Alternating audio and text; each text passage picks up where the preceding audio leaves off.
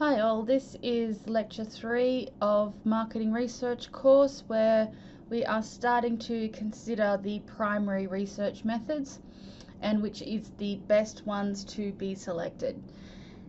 Today I am talking about the qualitative methods, which relates to chapters 4, 5 and 6 of your textbook.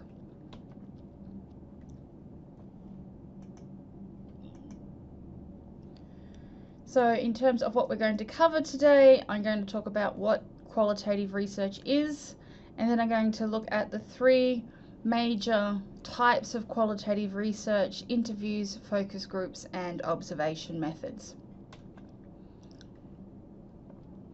So the learning objectives that today's topics cover relate to objectives 2 and 3 of the subject.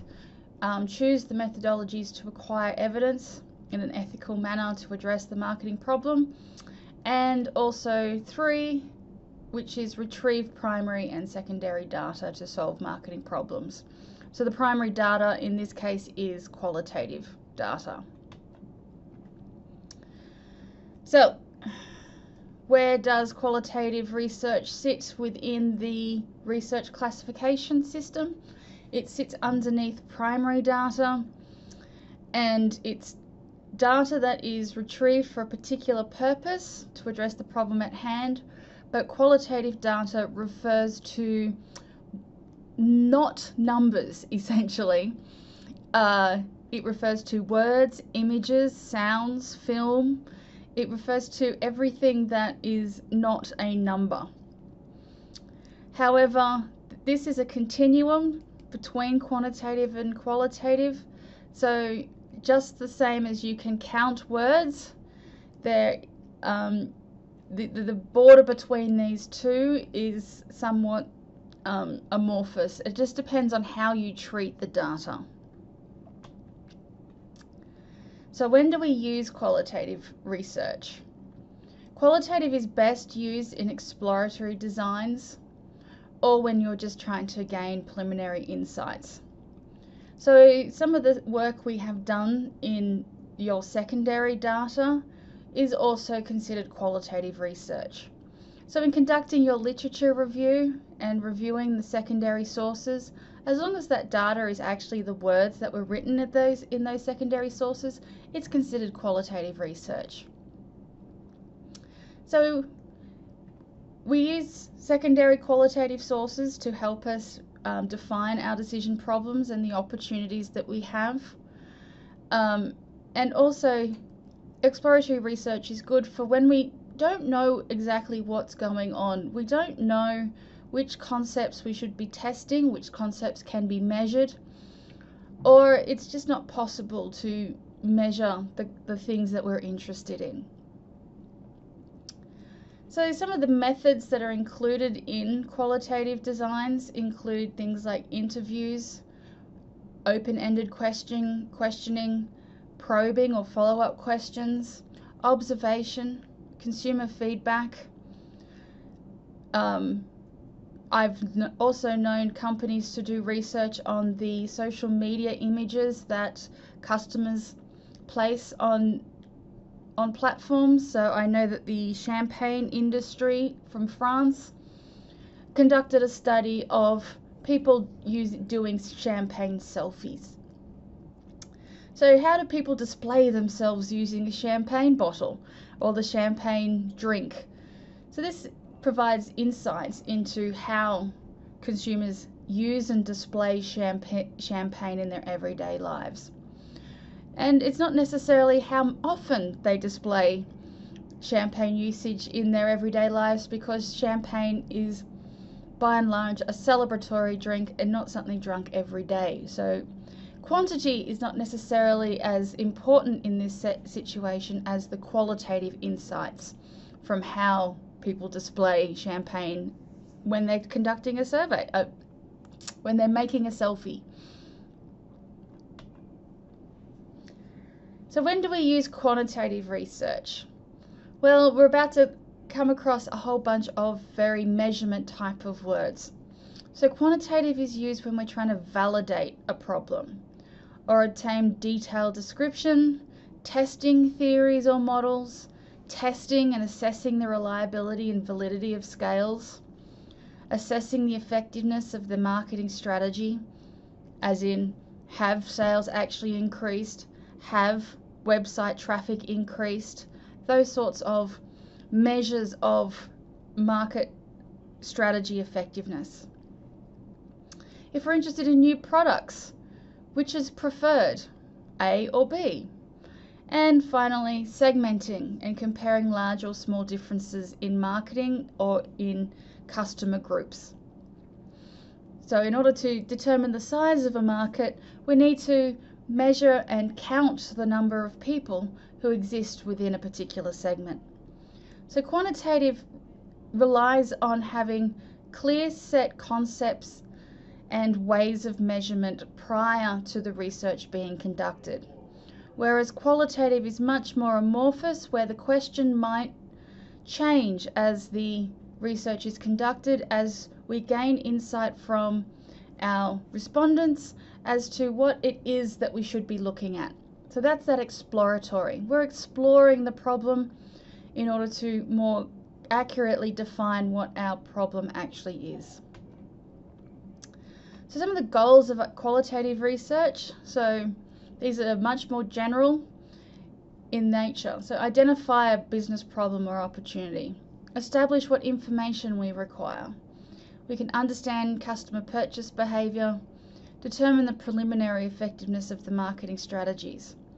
So if we have launched a new communication campaign, instead of trying to do a large-scale survey of whether people remember that campaign, it might be too early for memory to be effectively measured. So maybe we need to go to a few key expert users or high involvement users and ask them what they think of the new communication campaign. Qualitative research is also used to develop scale measurements. So in consumer behavior, we covered the concept of attitude or decision rules. In these concepts, it requires you to know what attributes people are using to choose a product. It requires you to know which ones are important, which one may not be important.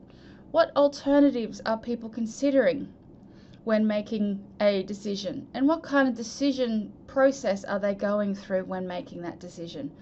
So qualitative research can provide that information as an initial step that then gets translated and transformed into a quantitative measure of those issues. Qualitative research is also extremely useful in building theories and models. So when we don't know what's going on and we don't know what the cause of our problems may be, qualitative research can help us develop that conceptual framework further. If the existing academic literature and secondary sources can't tell us the underlying concepts or drivers of our problems, then qualitative research is a way of identifying and building theories around those key concepts. And finally, qualitative research is used to obtain insights as to the motivation, emotional and attitudinal and personality factors that drive customer behavior either towards or away from our particular product. So, for example, there's been qualitative research done on people's motivations to comply with new social campaigns to stop drink driving. So this idea of what are the social factors that are influencing people's attitudes towards drink driving? Is it simply a fear of the police, or is people have just a much more negative emotional connotation to that sort of behavior? So qualitative research can provide insights in these kinds of circumstances.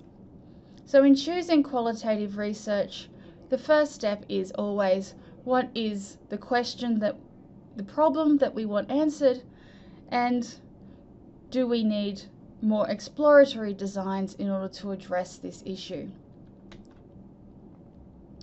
So the advantages of qualitative research include that it can be quite economical and timely in terms of its data collection.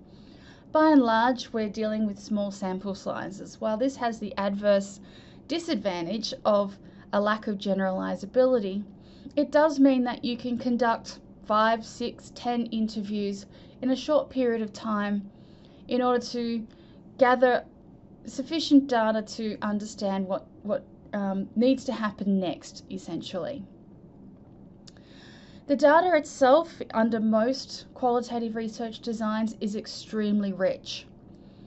So you don't just get a number of people who are interested in a product, you'll get people's deep and insightful understanding of, you get their life histories of their experiences with that product, what they think of the product, what their husband or spouse thinks of that product, and what their friends have said about that product. So it's not just a single data point that is collected. You get numerous data points of someone's perspective as they compare their own versus the people around them's perspective with that particular product. However, with this richness of data, you do get the adverse effect that sometimes small differences are lost.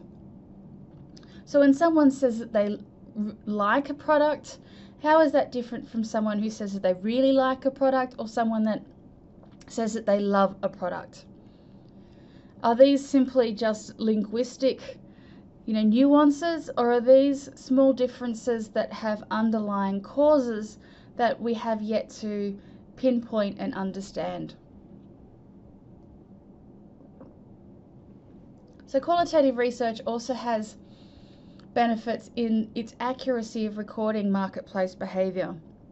Within the richness of that data set, we get a lot of detail in terms of how people are actually behaving and how they're feeling about that behavior.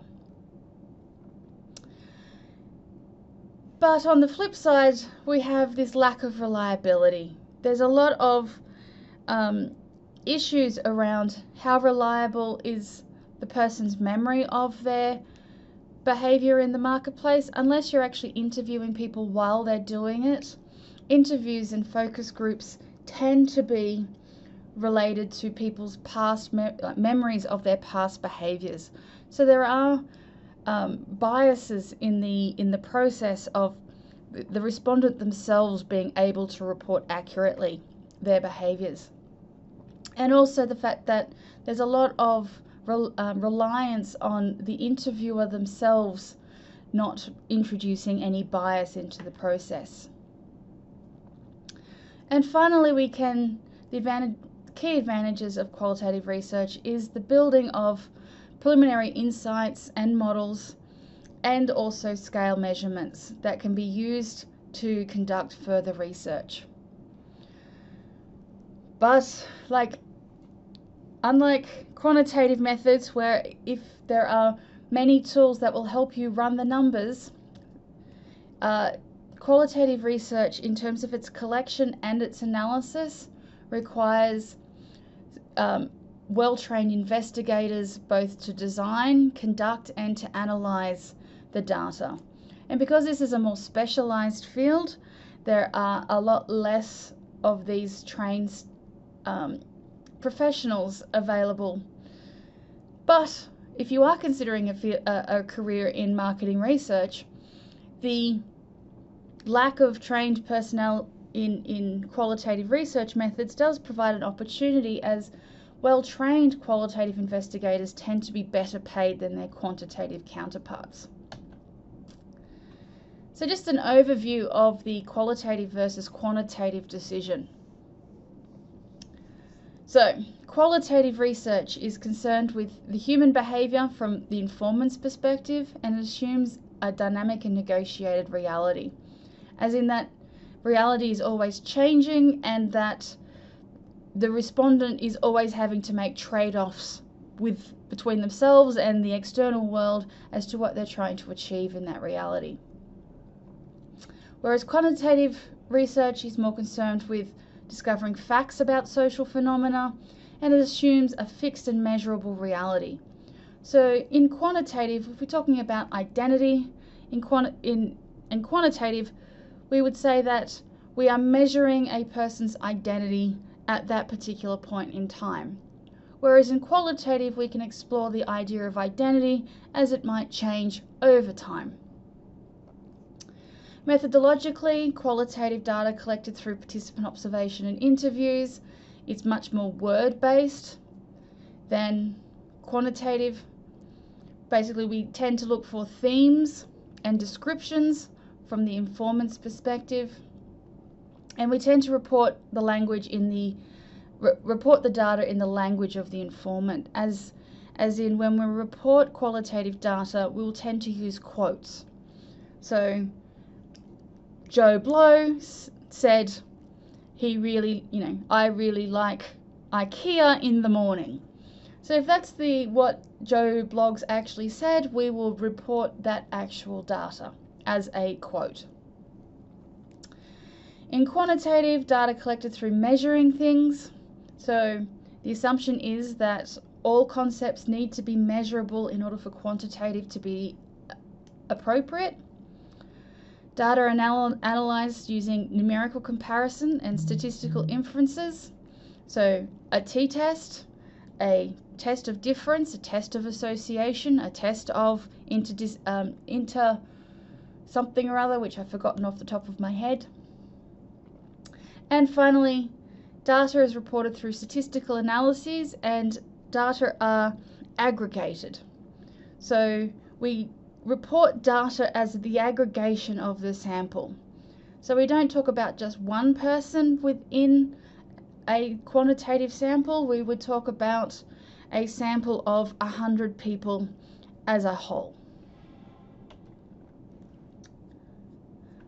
So, in choosing qualitative research methods, we have numerous different methods, and these are generalizations here, but by and large, we differentiate which one is more appropriate depending on what it is we are trying to achieve. So, in qualitative research methods, depending on whether your unit of analysis is the individual or more a group. So if it's more individual, we would tend to use interviews or observations. And it also depends on whether our insights we are interested in relate to seeing people operate in their actual real-world settings, versus whether it's enough to get people to reflect on their real-world experiences, but not necessarily having to be in the setting at that particular point in time. For example, can you sit in a room with someone and talk about your experiences at IKEA, or do you need to actually be at an IKEA store in order to be able to provide the kind of information that is of interest to the research project? So in terms of more individual and out of the real world settings, we'll tend to look at interviews. Face-to-face, individual interviews. Often these are conducted in neutral locations in order to make the respondent feel more comfortable in the professionalism of the interviewer. However, in some cases, interviews do get conducted in people's homes, for instance. When IKEA first came to Canberra before it arrived, it did at-home in-depth interviews with Canberrans.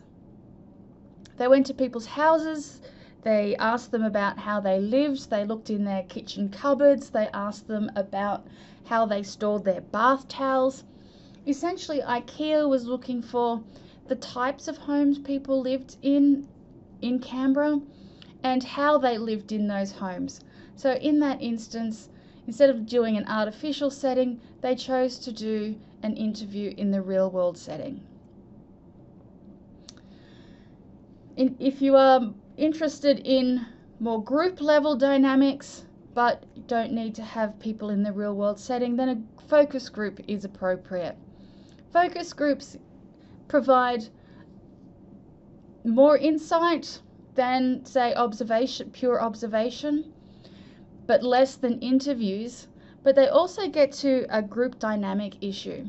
So rather than it being a one-on-one interview where the interviewee is only referring to the people they know, in a focus group you can get people talking to each other about their different perspectives and getting a conversation going about resolving some of the differences or revealing new ways of thinking that wouldn't emerge if it was just one person talking about their own experiences. So focus groups are good in that way. However, the group dynamics can create their own dilemma in that you need to be able to effectively manage a focus group in order for every person in that focus group to provide enough insight. So if we're looking at more individual behaviours in real-world settings, pure observation or non-participant observation techniques often take the form of more quantitative techniques. So these will simply be counting someone shopping. How many people enter a shop? What are the demographic characteristics of the people entering that shop? It could be the foot traffic in a shopping mall. It could be also includes watching people as they shop in store.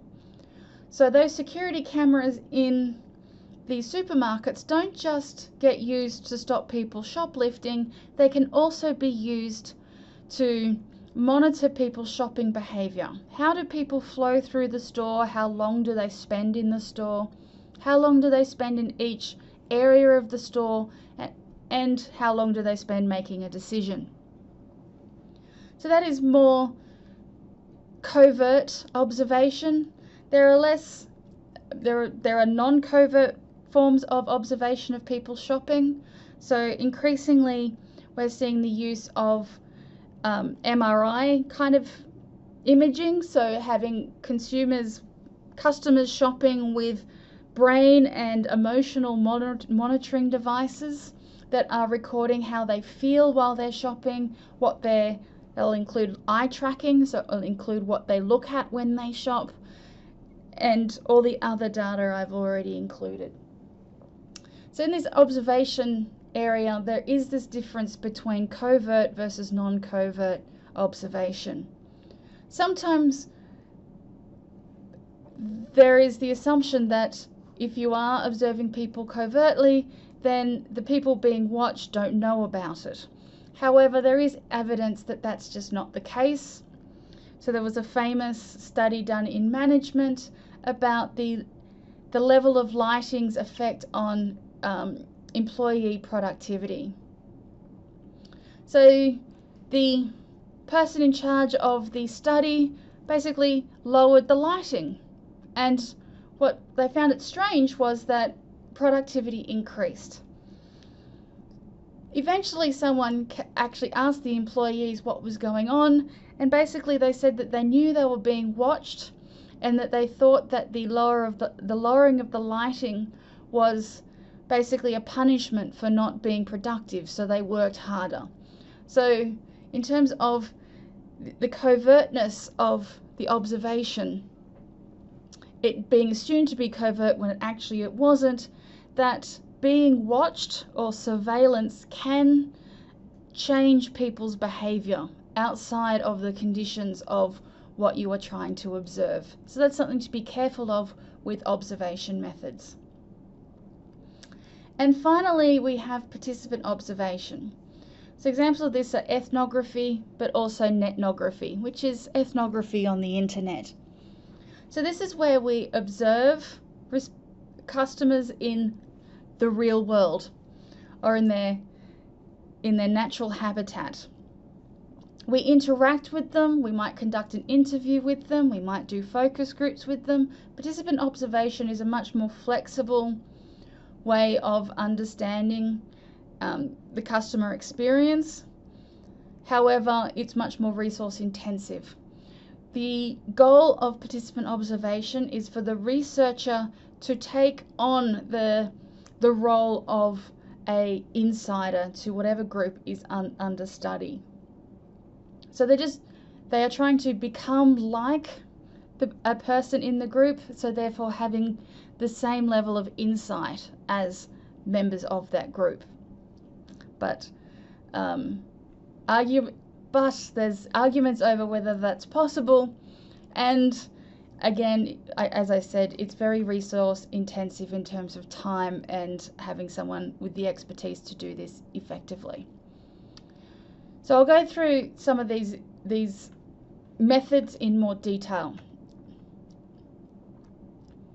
So the first method I'm going to talk about is interviewing. It's one of the most common types of marketing research at the qualitative level.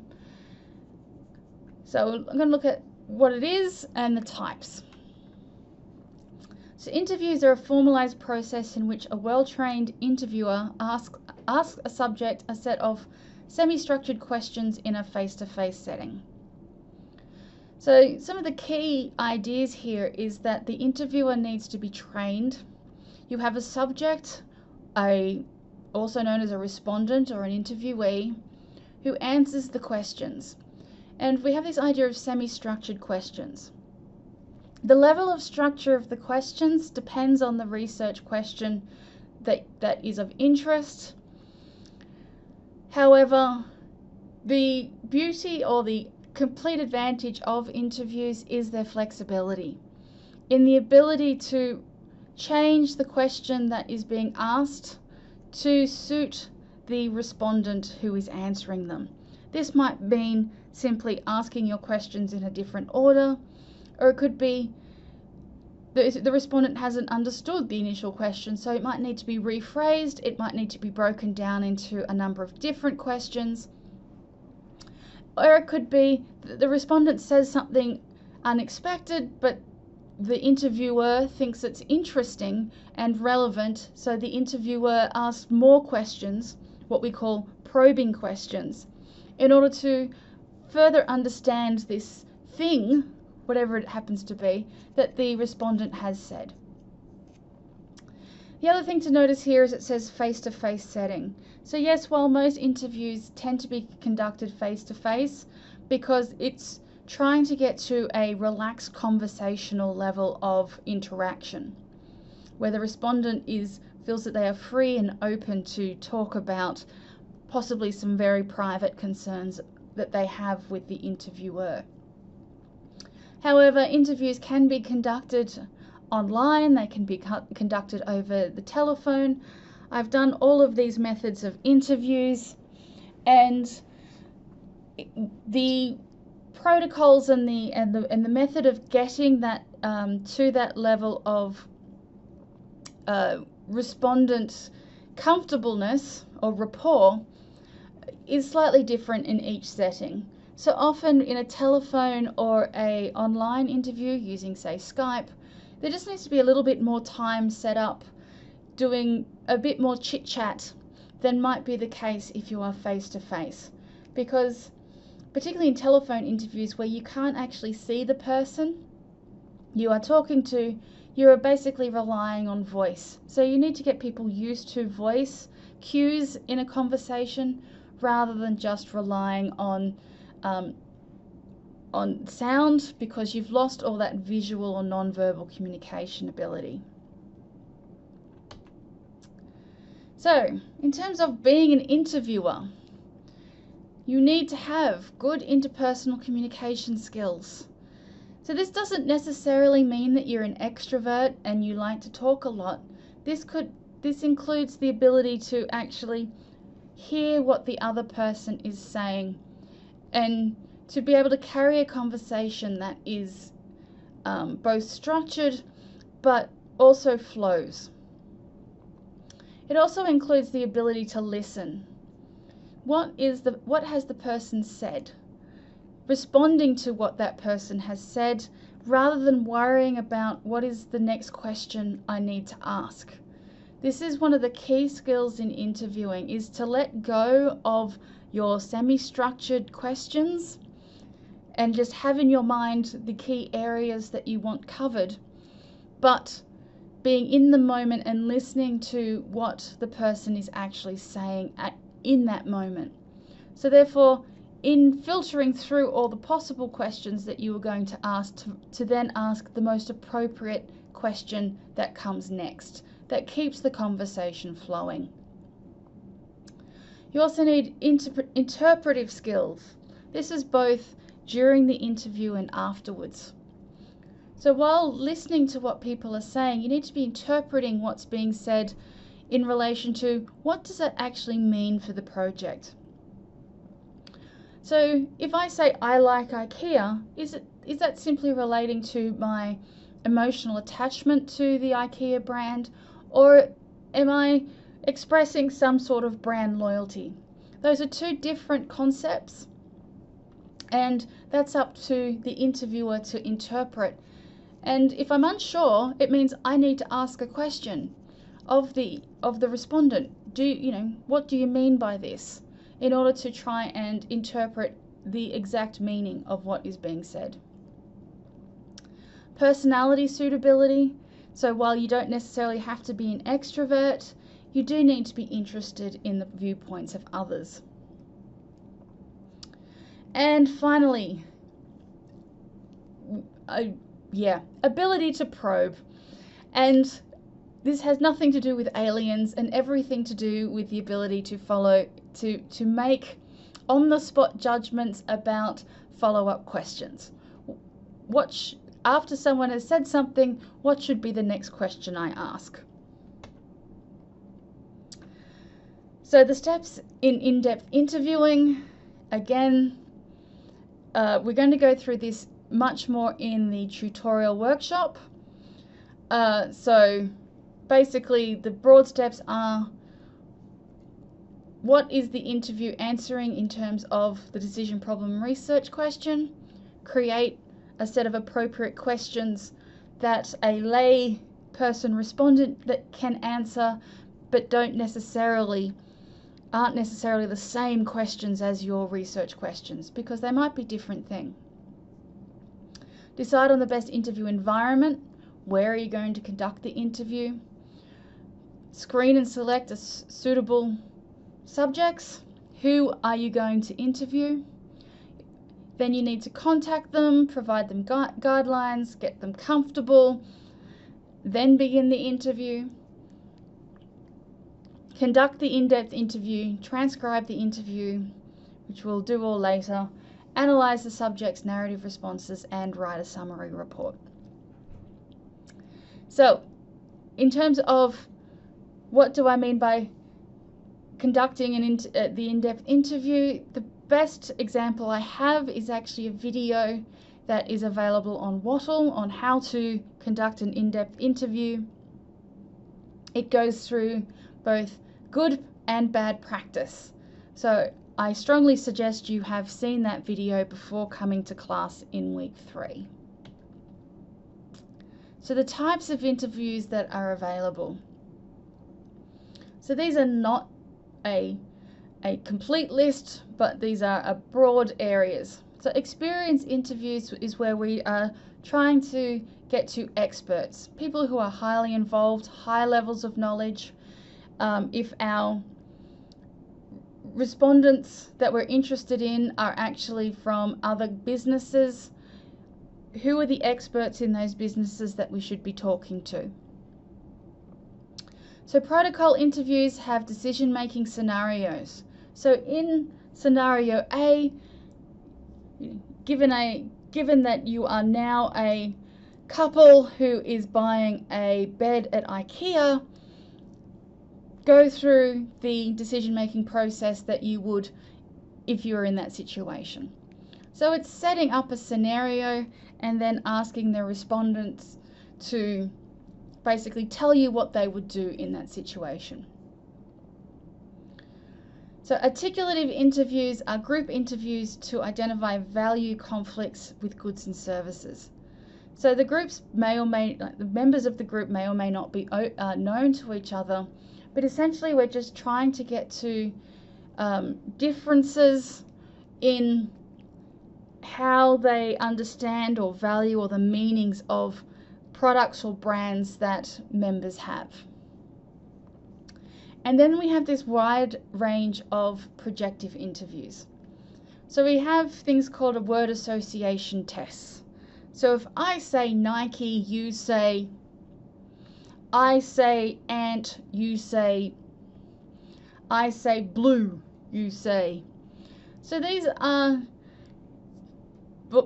developed out of psychology, and the assumption is that we're getting to top of mind associations that people have between various concepts in their memory.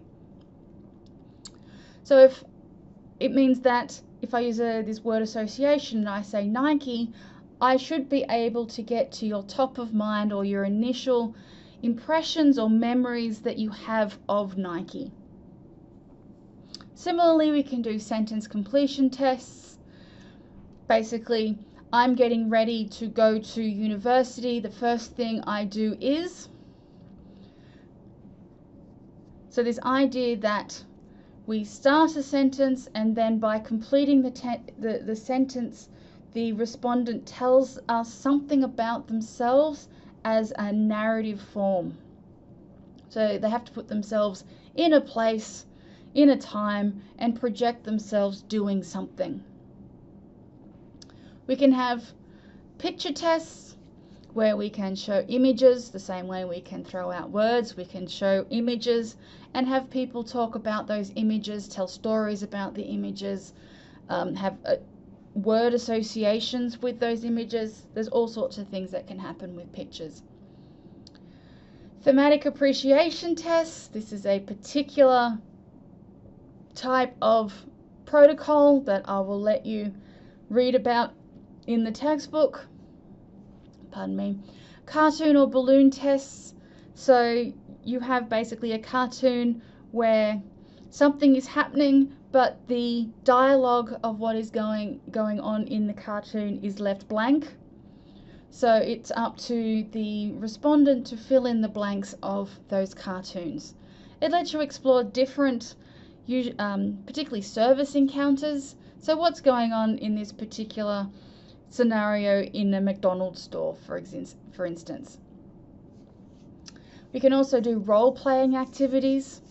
So unlike sentence completion tests where it's one person by themselves projecting themselves in a role, you have multiple people playing different roles in a scenario and having to project themselves and their ideas and their attitudes into the role that they are playing. And finally, the Zoltman metaphor elicitation technique is a fairly complicated method of interviewing. It's actually quite quantitative in its analysis, but it's basically trying to get to people's deep linguistic associations that they have between concepts, brands, products, and ideas. So, finally, in-depth interview. Their advantages is it's extremely flexible form of data collection.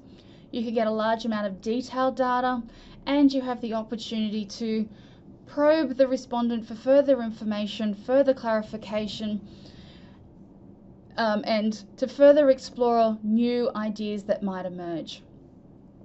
But it does suffer from a few disadvantages. It lacks generalizability, it's not very nuanced, reliability, validity issues in terms of the way the data is collected and respondents' ability to tell you the truth, or not just their willingness, but their ability, especially if you're having them refer back to past behaviors. And it can cost in terms of money and time. So the second method that is used is focus groups. Focus groups have the advantage over interviews in the fact that we can get to group dynamics more easily, and also because you have groups of 6 to 10 people together talking about an issue, you can get a bigger sample size. While not getting quantitative levels of generalizability, you can get a greater range of opinions using a focus group. So a focus group is a formalized process of bringing a small group of people together for an interactive, spontaneous discussion on one particular concept or topic. So they tend to be between 6 to 10 people, and they're used to address issues and topics of consumers' perceptions and preferences and behaviours concerning a product category. So on Waddle, I've provided an example of barbecue users, people who like to barbecue, preference for and perception of a flip-top lid packaging option on a barbecue sauce. So this could also fall into the second one, which is obtaining impressions of new product categories, generating new ideas about older products. So what are the problems encountered by users of barbecue sauce when barbecuing? So we can possibly update our barbecue sauce in ways that would be appreciated by this segment of the market. Developing creative concepts and materials for advertising. So how would barbecue users like to be portrayed in advertising? How would they like to see themselves in the ads? In order for us to develop more appealing advertisements to this group, we can secure price impressions. So this value for money, how much are you willing to pay?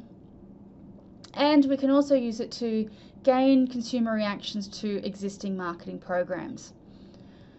So this is what we're already doing. What do you think? So this is when we're trying to get that initial reaction to marketing problems. So there are 3 phases to the focus group. I'm going to just talk briefly about the first 2 because they're very similar to the interview process. In planning the study, however, one of the key things to consider is the appropriate participant selection. In constructing a focus group, there is the need for the type of members that are going to be included, the number of members, and how long the focus group should and can go for. So in choosing focus group participants, there is consideration about who to include and who not to include, which then has follow-on effects of how many you need to conduct. So for instance, when I worked in marketing research, we did a research project for an online dating website.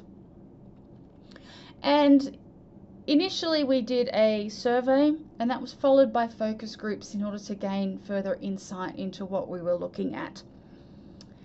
So in terms of our focus group plan, what we wanted to look at was males versus females of different age groups, with the assumption being that people in different age groups were looking for different things out of relationships. So never been married before was a different segment to people who had been divorced previously. But that's a bit controversial in terms of segmenting people, so we chose to do it based on age. However, in terms of fulfilling our requirements, we had 3 age groups and we wanted to have 2 focus groups conducted per age group, so that made 6.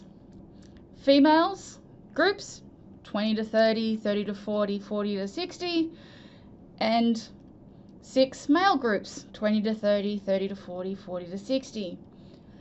However, what we found in trying to actually recruit participants into the focus groups was that females were very happy to volunteer to participate in a focus group, even though there were not going to be any men included in the focus group. We found that the first question that the men would ask when we were trying to recruit them to do the focus group was, are there going to be any women there? And when we said no, they then withdrew their interest in participating in the focus group. It tells you something about the motivations of members of online dating websites, but it also meant that instead of holding 6 focus groups of men of different age groups, we could only hold 1 focus group of men across all of the different age groups. As a side note, one man stood the focus group up and another one turned up drunk. So my impressions of online dating websites have been tainted forever since doing that research. So here we have some of the requirements to consider when looking for focus group participants. Because we are looking at larger numbers, costs go up because you might need to provide incentives, and we need to consider the number of focus groups that are feasible and are possible, even despite you might have a plan, but in reality it is determined by people's willingness to participate.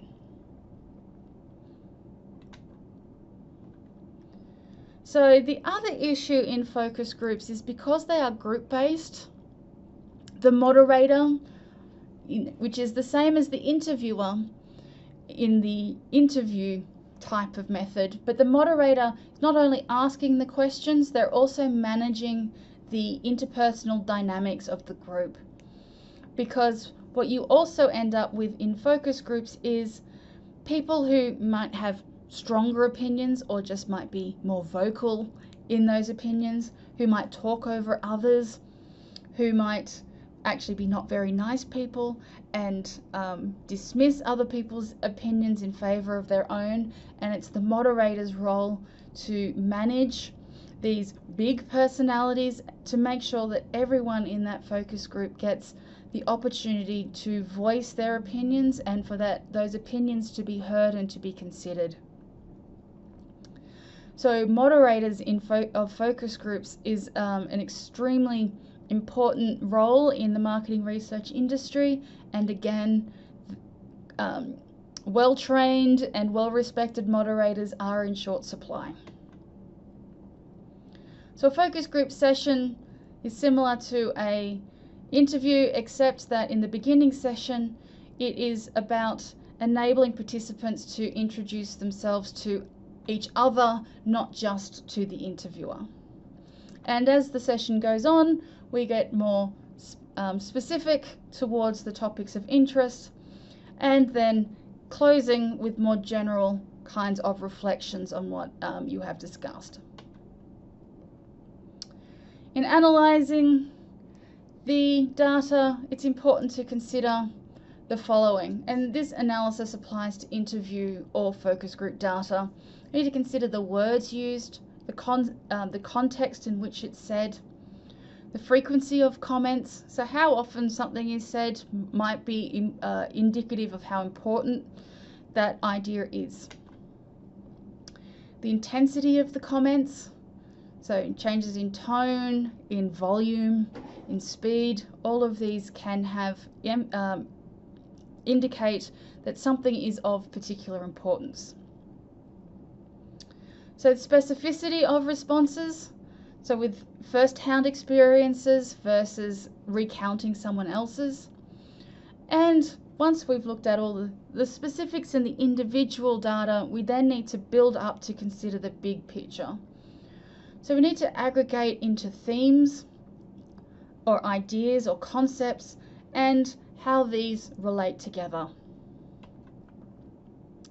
And finally, observation methods and its variants.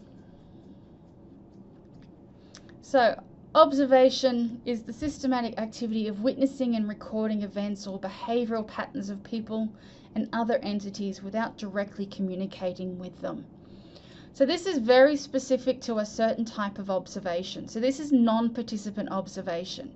So in the picture that you see there, you have someone who is interviewing someone else, and the interviewer is participating. However, the person who is sitting behind the desk with the notepad, that person is observing. So we can have multiple levels of data collection, both in-person or interpersonal and non-participant observation happening at the same time. Observation is also used in a lot of retail settings to look at customer behavior in store, often using technologies. So the different behaviors that can be observed include physical actions, so consumer shopping patterns, how long they spend in a store, when they attend the store, what they're looking at in the store, those sorts of behavioral actions. Expressive and verbal behaviors, so we can actually record whether someone looks happy, sad, neutral, those sorts of verbal expression can be used. The increasing use of face recognition software and face recognition with indications of what the face tells us about emotions are increasingly being used in this way. We have temporal behavioral patterns, so amount of time spent shopping online, how often people shop, those sorts of temporal issues. Spatial relationships, how much space do you keep between you and other shoppers in store? So this tells us something about people's feeling of crowdedness and people's desire to be around others versus avoidance of others. So there's a difference between people thinking a restaurant is popular because it's crowded versus people thinking a restaurant is uncomfortable because it's crowded. So that's a spatial understanding of how do we feel about crowdedness, or how do we behave when something is crowded. And physical objects, so purchase of brands in supermarkets. So what do we look at versus what do we pick off the shelf versus what do we buy. Observation, in terms of the research questions it can answer, it can record what people do but not why they are doing it. So it is a limited in terms of what the kind of research question it can answer. So I've mentioned some of these previously, but there are numerous mechanical and software-based observation tools available. And increasingly we are seeing the combinations of multiple of these technologies. So you'll get eye tracking tools, technology, it's like glasses that you can put on with a sentiment analysis which monitors the brain, which is a cap you can put on, and it also monitors heart rate and also temperature, body temperature, these sort of minute bodily changes that indicate emotional responses. With visual tracking of people's movements through a store. So there's numerous ways in which these technologies can be used both individually and in combination.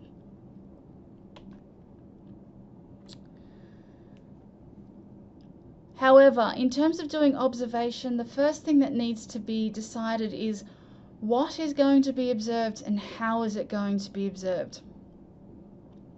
So that observation is unlike interviews or focus groups, which have more flexibility. Observation is like quantitative, where you need to decide beforehand, what we call a priori. To actually conducting the research, you have to have decided what is being measured before you start.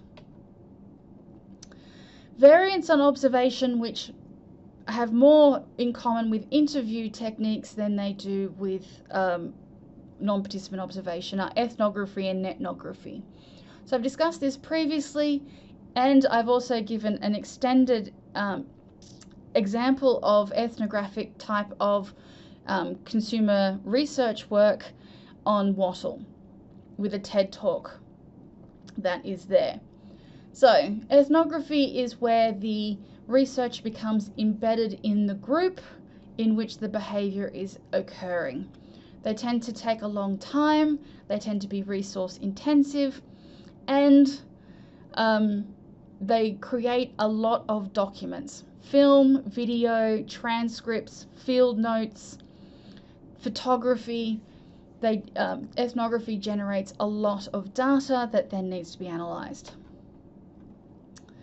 Netnography operates on the similar principle, but the context in which the researcher is embedding themselves is online. So the researcher will embed themselves in a virtual community. So if you're particularly interested in barbecuers,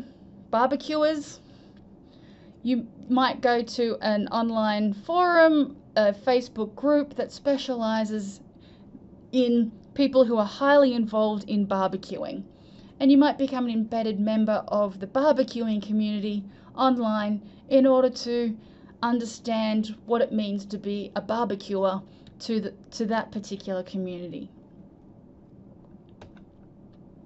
So, in summary, we use qualitative methods when we need an exploratory design because we don't know what is relevant yet, when we need deep insight into the lived experiences of customers, or when we need to develop concept or measurements in order to conduct quantitative research later.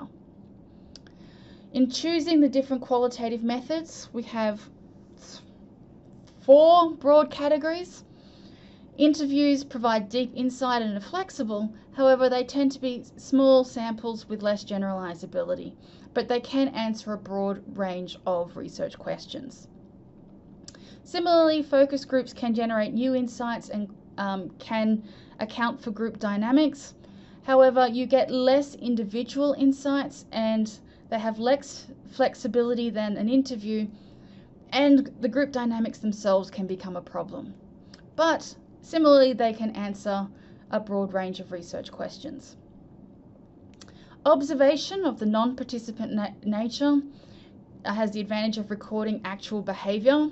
However, its disadvantage is that it's quite inflexible in what and how you record of that behaviour. And in terms of the research question answered, it can answer a lot of them, but can never address why someone is doing something. And finally, ethnography or netnography can provide deep insight, is flexible and includes group dynamics, but has small sample sizes which are less generalizable and is very resource intensive.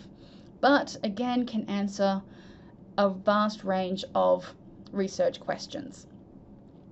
So I have finished my overview of qualitative methods and the ways and means of which we would select one over the other and their implementation.